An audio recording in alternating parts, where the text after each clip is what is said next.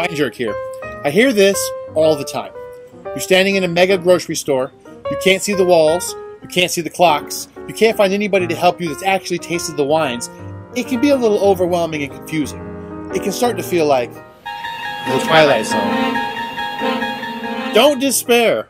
Sometimes I have to shop at the grocery store too. Here's some wines that I found at the grocery store that you'll enjoy. And they won't break the bank. The Zacca Mesa Viognier is a crisp, light white wine, perfect for warm summer evenings. The Ramsey is a fun, spicy Pinot Noir, and apparently a favorite of the crew.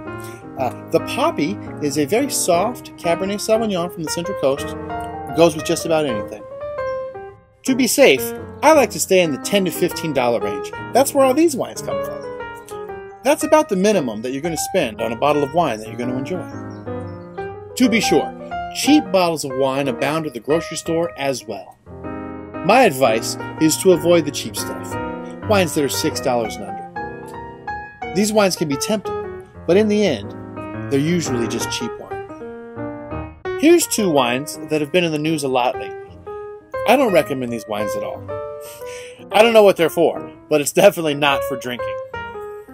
So remember, when you're at the grocery store, try to avoid those wines that are $6 and under. Be willing to spend a little bit more, and I'm sure that you're going to find something that you enjoy. This is Mr. Christopher at thewinejerk.com.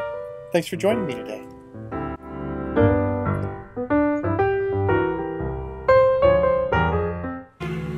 Friends, I know I was a little harsh earlier on the barefoot wines, but I just want to let you know I did find a purpose for them. What I like to do is I just pour a little bit on the weeds to help kill them.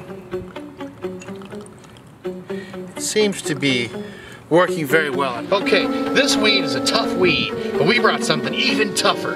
I like to pour a little bit on here, the arsenic level, and the whatever else they got in here. Go make sure and kill that weed dead.